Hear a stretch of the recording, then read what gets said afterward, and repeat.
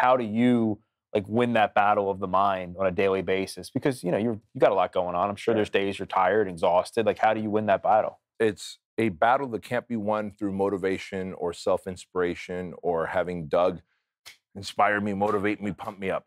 It has to be internal. And the only thing internal is discipline. Because then when I'm, like I said, when I'm tired, when I'm hungry, when I didn't sleep well, I had nightmares, maybe me and the wife got into an argument. And so whatever. Discipline says that I have to live a structured life and that I need to work out, I need to eat right, I need to have a structured schedule in order to be able to run this big machine called HQ, where we have 5 or 6 businesses running out of here. And so some days I go to the gym under protest. I don't go there, yippee, it's exciting, I can't wait. I go there under protest.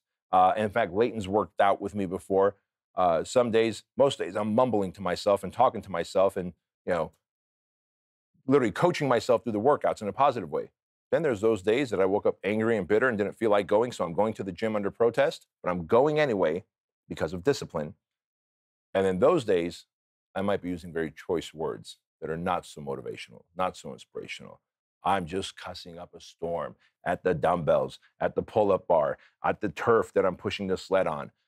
But guess what? I got it done anyway because discipline forces me to have structure. Motivation is fleeting. And I think one of the other things that kind of helps people stay accountable and keep going is like being accountable to somebody else and having a mentor and having people coach them. I know you coach some of the most successful people in my industry, in your industry, and that you've had mentors along the way too. And you mentioned that you don't let the feedback from your project event like consume your mind. But I also know that you have people in your corner that you bounce off ideas off of and people who maybe give you some constructive feedback. So how can people balance those two? Because I feel like sometimes people are just so overconsumed with like negativity and stuff online, or they're the opposite where they think they know everything Right. and they push everybody away. Yeah. And the solution to that I found as I've gotten older is ego. The more I can control my ego, put it aside, because ego kind of puts on blinders and you stop seeing the version of yourself. You stop seeing the arrogant version of yourself. You start surrounding yourself, if you're very egotistical, you start surrounding yourself with yes men and yes women who just want to appease you.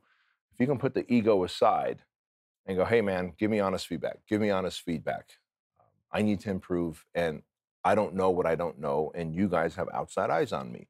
I trust your core values. I trust the kind of man you are. I love the character and the integrity that you walk in.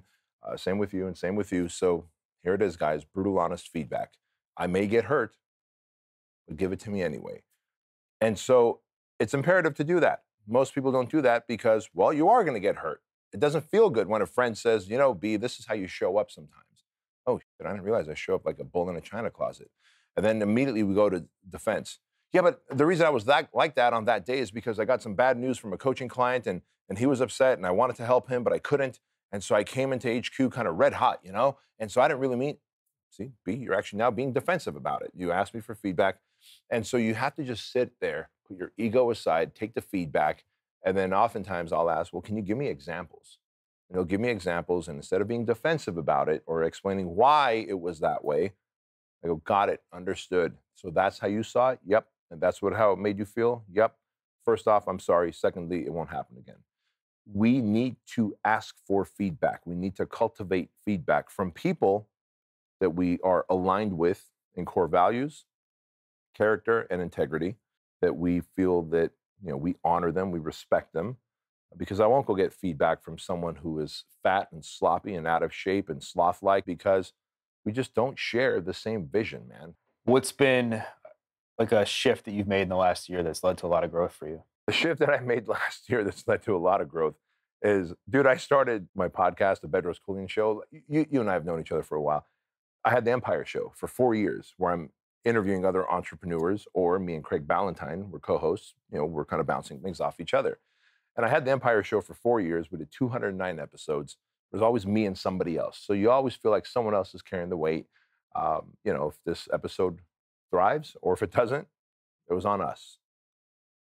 I started the Bedros Keuilian Show, and it's just me looking down the barrel of the camera, and delivering from my radiance, from my gut, speaking to men about the topics of men and about what's happening to humanity today and in our world today. And it's forced so much personal growth because that's when you realize, okay, I feel called to do this, but I also realize it all hinges on me. The success of every episode hinges on me. When people say they hate how this episode is, they're really saying how they hate me, right? So you have to develop a thicker skin, put more ego aside, develop even higher levels of self-confidence, become even more congruent, which led to me going, because I would, tell people on the show, like, fellas, like if you're over drinking, if you're over smoking weed, like stop it. You're just escaping from your realities. Why are you doing that? And then last November 12th, I was like, what the fuck am I doing? Like, I'm drinking, I'm an occasional drinker. I'll drink at a restaurant. I'll have a cocktail or two. Or when I'm speaking at an event, if there's a meet and greet that's going to happen, I had told myself, my story was, I'm an introvert. I don't like doing the meet and greet, but the event host who had me speak also paid extra for me to do the meet and greet. So I just have a couple of cocktails. I can loosen up, take the edge off, do the meet and greet. Bro, I'm a grown man. I could take the edge off by just having good self-talk and then going out there and meeting people and asking great questions and letting them feel special and then taking a selfie picture with them. What was I doing having 2 cocktails before going out there? I certainly wasn't addicted. I had a dependency, but that dependency did not serve me. So I had to lead with even more congruency by saying, guys, I stopped alcohol. I stopped weed. The next week I stopped weed. So November 12th, I stopped alcohol last year. Next week, I'm like, I'm not even going to smoke weed. Like I used to smoke weed like every, 4 weeks or every 6 weeks. And then I got some wild hair up. And I'm like, the week after that, I was like, I'm also stopping Diet Coke. And then I realized, wait a minute, I actually enjoy Diet Coke from time to time.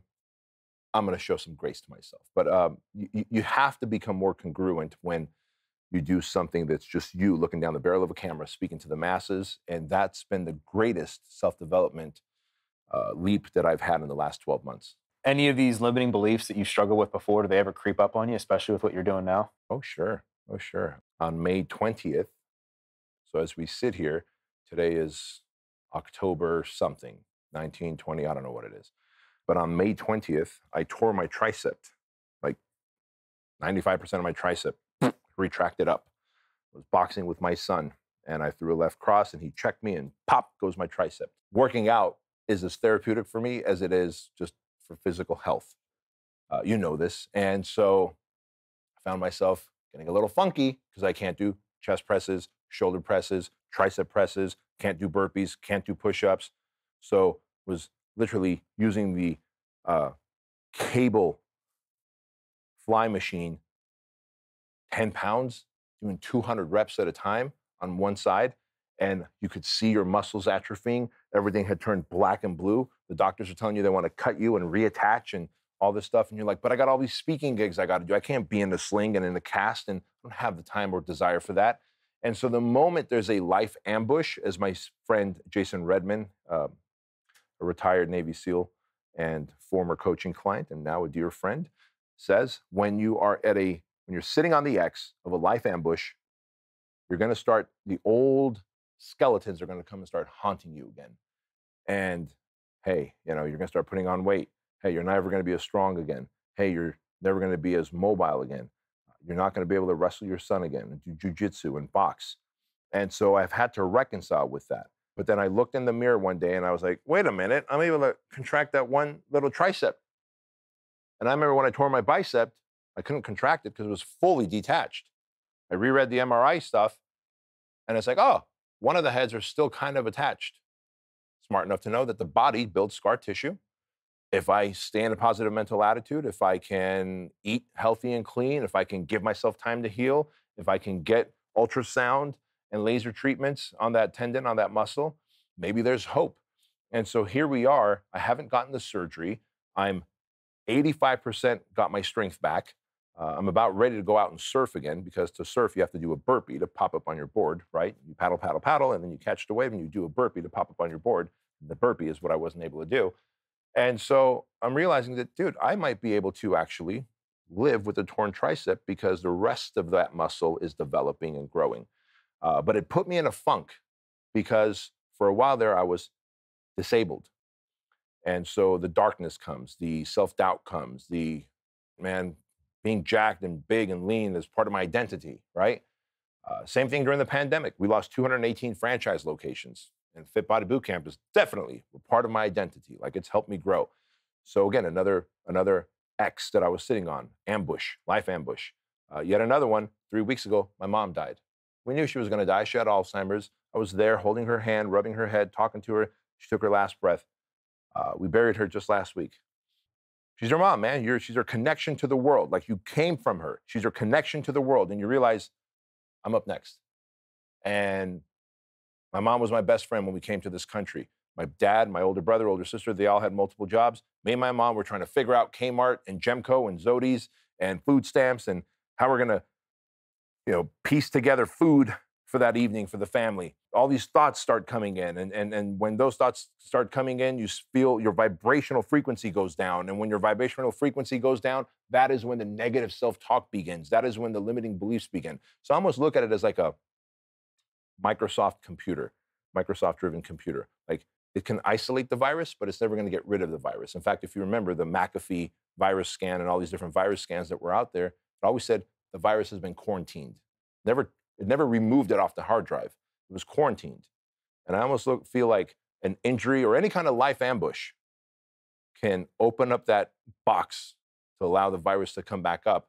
This is why, again, you need great life structure, a good circle of influence who believes in you, shares your core values, eat right, sleep right, have all your in order because the life ambush is inevitable. Mom's going to die, pandemic's going to happen, tricep's going to tear, car accident's going to happen, someone's going to get diagnosed with cancer, and when they do, it is my structure and discipline that's going to pull me through when the devil starts speaking and whispering in my ear. I think that's ultimately one of the biggest mindset shifts that people need to make is their relationship with pain and how they know they need to figure out a way to deal with that and not use it as an excuse to drink more alcohol or smoke the weed or get into all these other. It's easier to do that. It's easier to go to the escape tools. I'm going to watch so much TV that I don't think about my mom or my tricep until I get fat and ugly and right. It's easy to do it. Or I'm just going to drink and smoke until the pandemic's over. But now I've lost 500 locations instead of 200. You have to address the thing, and you have to address it in the most inefficient way. And the most inefficient way is to actually problem solve through it. The efficient but horrible way to do it is let me just smoke and drink and vice myself through it, but it only gets worse on the other side of it.